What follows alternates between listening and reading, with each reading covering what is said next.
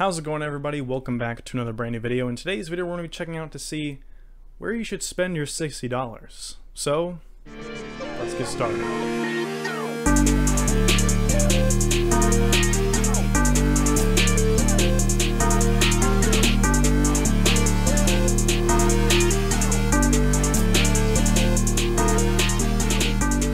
First, before we start this video, I do just want to say thank you guys so much for getting me so close to 5,000 subscribers. I believe the last time I checked, it was a little over 4,700 subscribers, but I then posted on my Instagram story later that it was 4,800 subscribers, so it's pretty insane to see that kind of like incrementation over time. It's really super cool.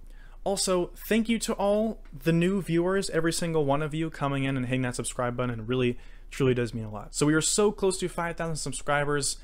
That would be awesome if we hit it. I'm not saying anything besides that. So let's get on to this video. So as I said before, where should you spend your $60? Biggest disclaimer I have to say so far is that neither of these are actually $60. In fact, the Vulp, which is this one right here, is actually a little bit more than $60, and the 3D printed design from Skunkberry is actually a little lower than $60. $60 is just kind of like the perfect mid-range price point. It helps me kind of make the title instead of this is the which Balisong should you spend your $75.69 on. But first, in this comparison, let's take a look at the 3D printed design from Skunkberry. This comes from a small maker who makes 3D printed knives called Skunkberry, who reached out to me on one of my YouTube videos to see if I wanted to try one of his 3D printed designs. And here it is right here. This has a name, but I think I'm going to very much butcher it, so I'm just going to call it the 3D printed design for now. But I will put the link to his Instagram in the description down below, so you can go check his website, which is in the link in his bio on his Instagram, so you guys can go check out these for yourself. They're around $50 to $60 in the last time I checked. According to Skunkberry, one of the biggest inspirations for this 3D printed design was planes and how they're held together with nothing but screws and rivets.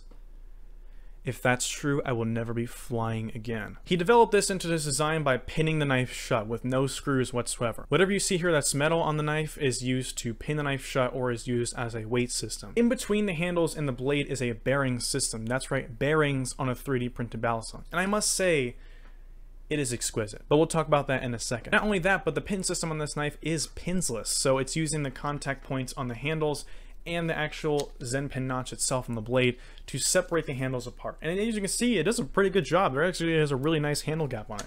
It is using a small bar here with some rubber around it, like a rubber O-ring, to sort of separate the handles on the inside. So the pinless system doesn't really work on the closed system, but there is some support from that rubber O-ring around that slightly metal weight. So that's enough for the specifications on the 3D printed design from Skunkberry. Let's talk about the Vulp, which I imagine is the reason there are a lot of you here. So this knife is very similar to that of the Morse. In fact, it's pretty much the same specifications. The only thing that's different from the Morse on this one is that the design is different. This design was heavily given inspiration from Will Hirsch, who we all know. There's really no need to explain more about Will Hirsch. Him and Brandon gave a lot of input on the design of this knife, and I do think there are a lot of good things about the overall look and construction and overall functionality that this knife brings to the table. First off, this blade looks so much better than the Morse. I have to say that I really like the shape of this Bowie blade. It's both simple and it's very simple, and there's not much going into it, but it's a very simple looking blade and also has some nice functionality as well, because it comes with a bottle opener. That's how it's functional. This is not a live blade. This is a trainer, and very telling by the holes, very stereotypical trainer holes in it.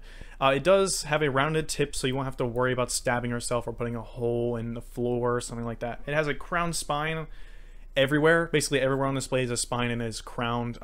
Thankfully, it is not rounded. I would really hate if this was rounded. You also have the Fox logo with the X and the Bally's on it. It looks pretty nice. It's on a Zen pin system. You can see there is a Zen pin notch that separates these together. There is a press fit Zen pin system inside the channel constructed aluminum handles, which is where we continue the next part of the specification. You can see all along these handles the huge milling marks on these handles, and they add some really excellent grip. One of the things I did not like about the Morse was that there simply wasn't enough grip on the knife for me to properly flip it. It was a really nice flipping knife and it was very neutral, but it simply didn't have enough grip to back it up. And that is one of the biggest problems with aluminum. There are a lot of finishes you can get on titanium, but even with the anodized finishes on titanium, it's going to be a lot grippier just by default. With aluminum though, it is super slick, and you really need all kinds of jimping and etching in the handles in order for it to be grippy. So that's why there are these giant milling marks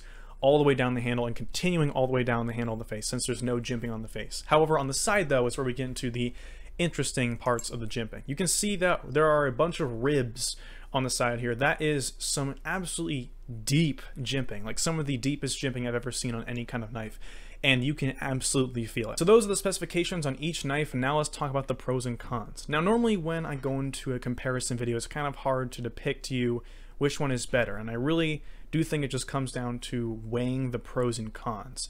If you're looking at a specific knife in this video, you really do have to weigh those pros and cons, because once again, this hobby is super subjective, and you might think some of the pros and cons that I think are pros and cons you might think it in a different contrast. So you just weigh the pros and cons and see what works best for you.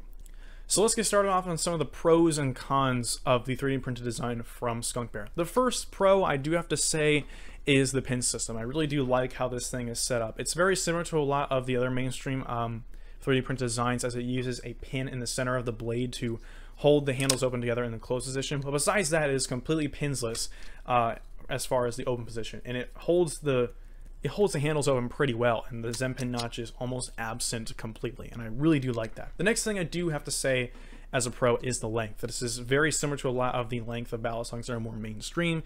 You'll definitely be finding this to be very similar in measure to a lot of other Balisongs, especially the Vulp. Also, we do have to mention the pro that is one of my favorites, which is the bearing system. I do think this is super cool to be added into a 3D printed Balisong, but I think it works really, really well with this Balisong, especially since it is pinned shut, which means it's not going anywhere, the bearings aren't going to fall out, and it's going to really hold those tolerances it had out of the box super, super tight. And if those pins do fall out, you can just put it back in. There's really nothing else to fix that. You just put it back in, super easy fix. But that's kind of where the pros end on this knife. There are a lot of more cons than there are pros.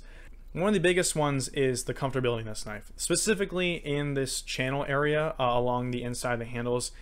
It is like Burr City in here. It is such a huge hotspot all the way down. It is just really uncomfortable to put your hand on. It feels like you're touching like a broken edge of a rock. Like if you ever took like a piece of sandstone or something and like smashed on something and then took your finger and rubbed on the edge of it, it feels like that. It feels very rough in there. So doing things like Chaplin, doing tricks like Chaplin's, you can really, really feel it. It's just super rough. I wouldn't recommend flipping this. The only thing I'm glad is that it's super light, and you won't be like getting too much damage to your finger because of that. Speaking of lightness, let's move on to the next pro, which is the weight of this knife. I think the weight on this knife is too light, but that is sort of the main con with a lot of 3D printed Balisongs, especially some of the more mainstream 3D printed Balisongs, is that they are simply too light to do many of the major tricks that involve wrist movement or finger movements. One thing I find myself doing with this knife is it just doesn't carry any momentum as I put too much effort into it, and it just kind of spins off. Or if I put too little effort into it as I think it's too light, it just won't do anything at all and it just won't move, which is the biggest con with 3D printed Balisongs in general and not just this one. The next con is these handles are simply too round. When it comes to doing a lot of tricks that I like to do, I do a lot of finger movements and a lot of wrist movements, and this knife just spins out of those wrist movements. It like does a fan out of the wrist movement, and just like whatever kind of trick I try to do, it just kind of spins off and flies out of my hands. It doesn't really cope well with a lot of things, especially ladders. It hates ladders. It just cannot stay still, and you end up spinning the knife completely backwards, and you're like, how did I end up this way? So it's just too round. I would definitely think that this knife just needs to be a bit more square. There's nothing wrong with it having like rounded edges or it just having a chamfered edge, but I do think this knife does have to be a bit more square for it to be overall usable. So those are the pros and cons I have with the 3D printed Balisong from Skunk Bear. Now let's get on to the pros and cons I have of the Vulp. The performance, the material quality, and the overall design of this knife is definitely something you'd be paying over $100 for, at least you think. But since this knife is around $60 to $75, it is surprisingly cheap. So that's why it's one of the biggest pros. The next pro that I have is the balance. I am so excited to say this, but we finally have the first handle bias knife. It has been so long since a trainer, let alone any knife I've touched in the last like weeks, has been handle bias. It is like, it is crazy. Like, I'm going crazy over this. Am I the only one that's crazy? I see a lot of people being like, oh, I don't like its handle bias, or like they don't prefer it, but I do prefer it, and I like it. I really like the balance of this. It doesn't feel super handle bias where it's like so heavy. In fact, I wouldn't really even call it handle bias because it just has some handle weight. That's what I would really call it, because again, it's not handle bias to a sense where it's going to be bad. It's not like a Palatheus knife. It is okay, it's neutral with some handle weight. That's what I will call it. Just ecstatic that it's handle heavy in a sense, instead of it being blade bias. But as a trainer, I probably should have just expected it to be having some handle weight. The next pro I have is the grip on this knife, and it is absolutely phenomenal. I really do think this design is super functional in making this thing a super grippy knife. The absolutely deep jimping grooves in this on the side of the knife is really functional. It does help with a lot of tricks, and especially maintaining the grip on the knife. One of the biggest problems with aluminum knives is that they are just slippery, and this knife definitely is par from the course from that, and is very slippery very few times. I do love these really deep milling patterns on the face of the handles, and the, again, really deep grooves on the side handles for jimping. Super really nice grip overall on this knife, and that's why it's one of my pros. The last and final pro is obviously bushings. I said this time and time again, I will take a bushing system over bearing systems any day. Bearings, in my opinion, are much more finicky, and they are super hard to get exactly right, especially with the Covenant that I had a few videos ago. It was super finicky, and if you torqued the screw on it even a little bit too much, it would just be thrown out of whack, and bushing systems don't even come close to doing that, and I'm super happy this knife has bushings in it, and will have bushings in it to continue its production run. Super awesome. I will say though, this isn't the best bushing system in the world. I did lose tolerances the day I got it because I dropped in a carpet once. To be fair, I was very impressed with the tolerances out of the box because it was solid, like perfectly solid, and it felt very smooth. However, I had to tune the safe handle bushing because it just would not stop tapping.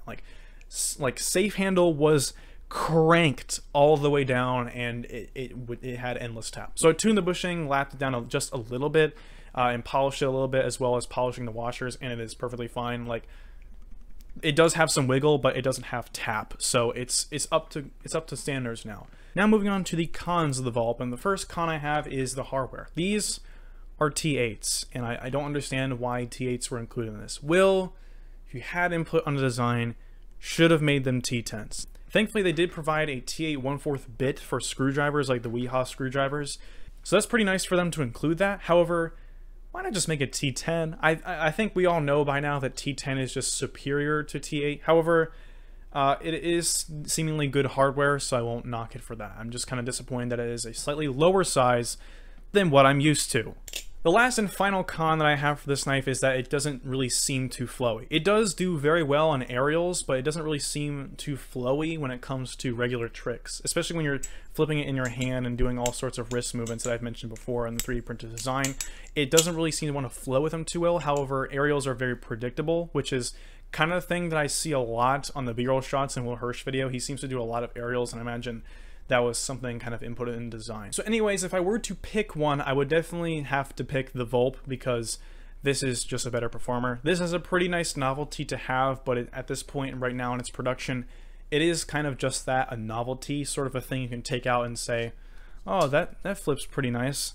Then put it away and take this thing out and flip it for a bit. So not that there's anything wrong with 3D printed Balisongs, there's definitely a lot to improve, especially with how 3D printed Balisongs have been innovating, and 3D printed overall science has been innovating over the years, especially with things like 3D printed metal being on the rise with certain automotive companies. I think that is very cool, but I think there is still a lot improvement to be done when it comes to 3D printed Balisongs. Right now, it just seems like 3D printed Balisongs are here because they're 3D printed, and there's really no other pros to it. So until it's significantly improved, I don't really think I'll be buying a 3D printed Balisong. But let me know your opinions in the comment section below. Which one would you choose? And thank you guys for watching. I hope you guys enjoyed this video. Maybe you got some financial advice out of this.